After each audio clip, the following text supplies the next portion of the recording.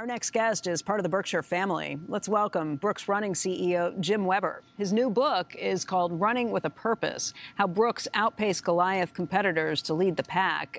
Jim, thank you so much for being here today. It's great to be back in Omaha. Thanks, Becky. I want to talk about your book in just a moment because it's an incredible, inspiring story. I love it.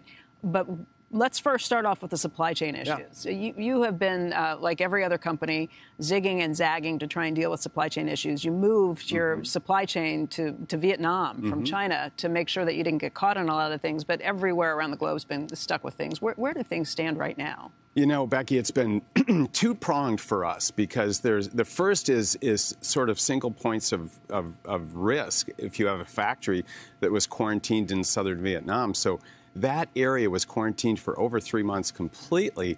So we lost 45% of our footwear production over a 3-month period. That's a discrete problem for us. You can't make that up.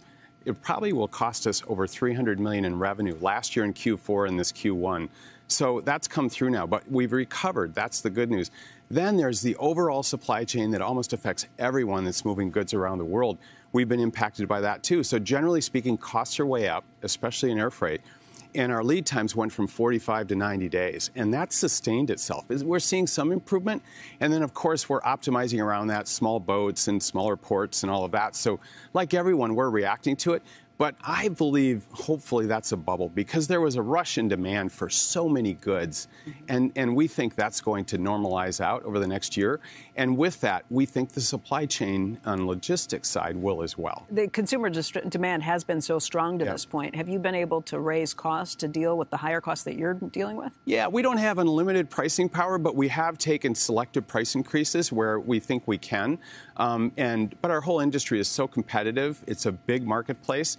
But we've done that where we can, but we don't have unlimited pricing power. So I do believe in supply chain that costs are going to mediate a bit. What are you seeing with consumer demand? You think that demand is going to come down. Are you seeing it already, or are people still running like they were during the pandemic? So for us, we follow participation. People are running, and they're outside, and they're walking, and it's sticky. So a lot of people that started in the pandemic, we think they're going to stick with it, especially in the frequent runner side. So we're definitely seeing that. But it's moderated. We're not seeing the growth that we saw in participation early on. On the retail side, since a lot of footwear and apparel doesn't go out for a run always, we're actually seeing a little bit of softness in Q1. It's flattened out a little bit. Some in the industry think that's somewhat due to the stimulus in consumers' hands. It's not there this year. I think that has less impact on our customer. When they need running gear, they're going to buy good running gear.